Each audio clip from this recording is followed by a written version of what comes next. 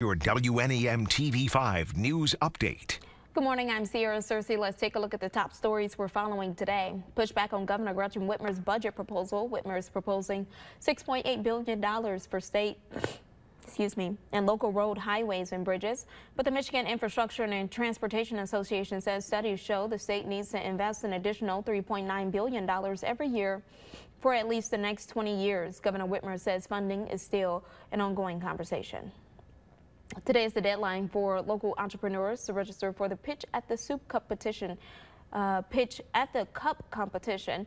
This coincides with the 2024 Memorial Cup at the Dow Event Center. The committee involved offered personalized training opportunities and a chance to compete for prize money. The competition is Thursday, May 30th.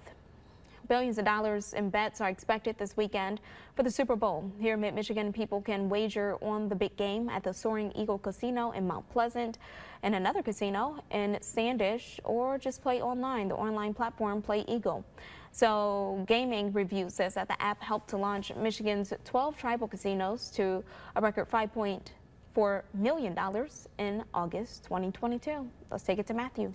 Thank you, Sierra. For this Friday, we are tracking some warmer weather. Another day where record-setting temperatures are very likely this afternoon. Upper 50s, right near 60, especially for Flint, even into the Bay region and even farther up north. Now, seeing some lower 50s, though, once we go farther up north. Those will be some of the coolest temperatures for today. Overall, just some windy weather for today. We just want to first alert you to quite a strong breeze, gusting up to around 35 miles per hour from the southwest. And those gusts go around, or rather go away pretty quickly once we go into tonight after midnight. Also expecting some clearing today. Sunshine should be able to return, especially during the afternoon. Dry weather for the remainder of your Friday, too. And at this point, Saturday morning has now trended dry. We have are now first alerting you to the removal of that rain chance for your Saturday. At this point, just mostly cloudy. Increasing clouds for your Sunday. Next week, also looking pretty dry all the way through Valentine's Day. Just turning cooler starting this weekend. Most highs back to the upper 30s.